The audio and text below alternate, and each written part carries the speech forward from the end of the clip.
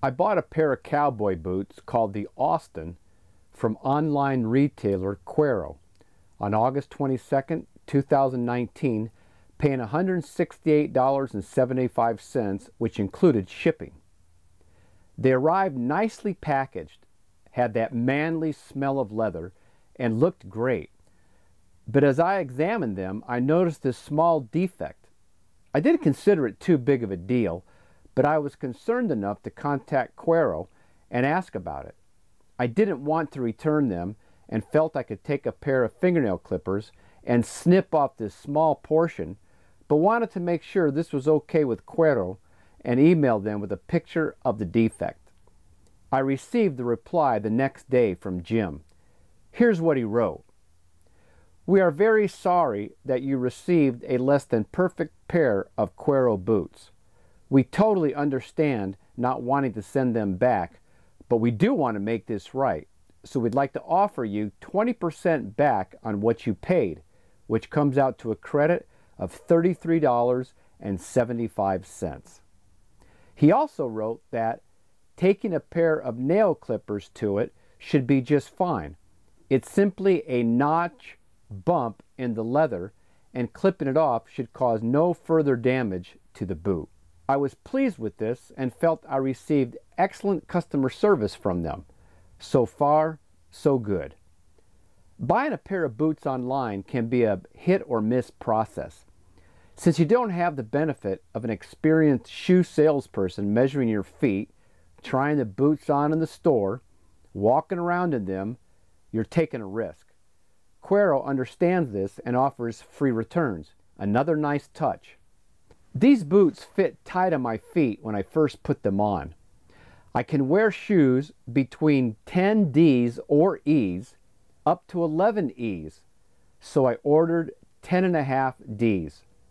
I wasn't too worried about the tight fit. I did not think they were overly tight, and realizing I would have to go through a break-in period with new leather boots, I was prepared to face a bit of discomfort while this expected break-in period lasted.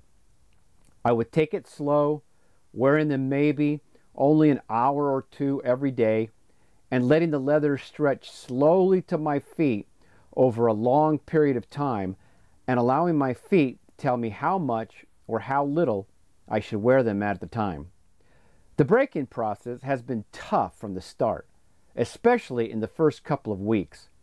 I watched several YouTube videos and read various online articles about how other people use different methods and techniques to break their boots in. Since I live in Tucson, Arizona, and our summers are hot, I thought I would put the boots outside in the sun to soften them up, then put them on so they would better mold to my feet. For this first outdoor session, I placed them in the sun for about an hour with the paper shoe trees they came with, then put them on. After wearing them for about an hour or so, they hurt my feet because I purposely wore thick socks to help stretch the leather out more, so I took them off. The next day I left them out in the sun for about the same amount of time. After putting them on again, I wanted to find out where my big toes were ending up in the toe box end of the boots. So while wearing them, I gently pressed my thumb down in the toe end of the boot to feel where my big toe ended. To my surprise, this thumb press caused a dent or a crater in the end of the boot that did not immediately spring back, but remained dented in like a crater. Not only that, but the leather that formed the crater and around the crater was wrinkled and in some areas cracked. I was shocked at this, understanding that a brand new pair of leather boots should not be doing this. The dents remained until I put my hand deep into the toe end of each boot and with my finger forced the crater up. This helped, but there remained a small indentation in the toe ends. What concerned me most was that the wrinkles and cracks remained. I knew something was wrong with these boots.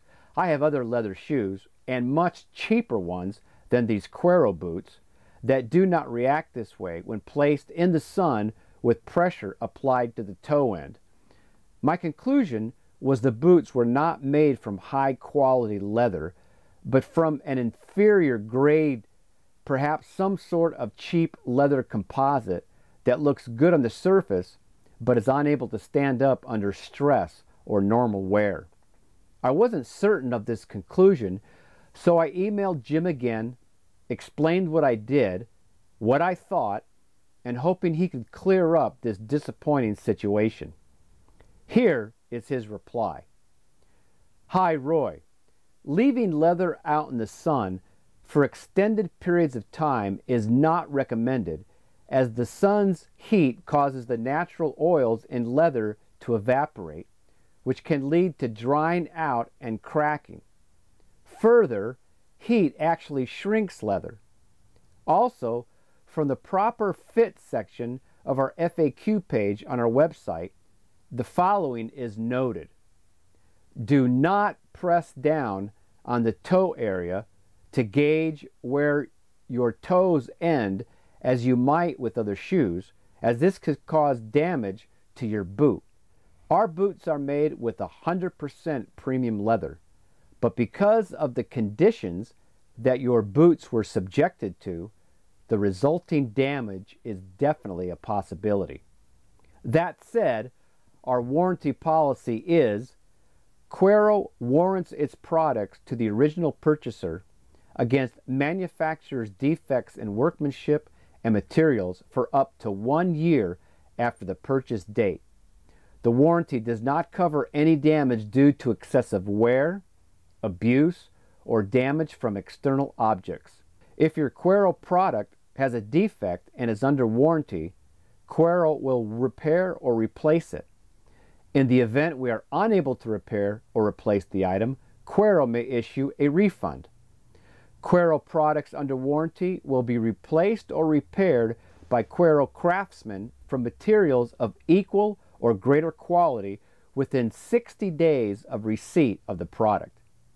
Due to Cuero's unique components, any work performed on your item other than Cuero's skilled craftsmen will render the warranty null and void. Unfortunately, we are unable to warranty your boots as they were subjected to extreme conditions that would be considered abuse or damage from external objects, i.e., the sun. I was stunned by this reply for several reasons. First, his claim that leaving leather out in the sun for extended periods of time is not recommended, as the sun's heat causes the natural oils in leather to evaporate, which can lead to drying out and cracking, seems absurd.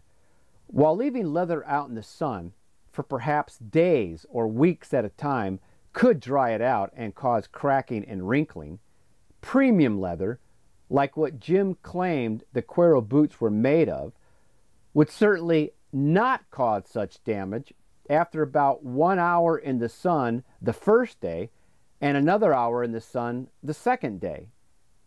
Again, the suggestion is absurd on its face. Why? Because cowboy boots were originally made for cowboys who live and work in the sun all day, every day in some of the harshest and most extreme desert environments in the West. If their new premium leather boots they just purchased did what mine did, after 2 or 3 hours simply sitting outside in the sun, and after pressing down on the toe ends, we all know what these cowboys would do with their boots.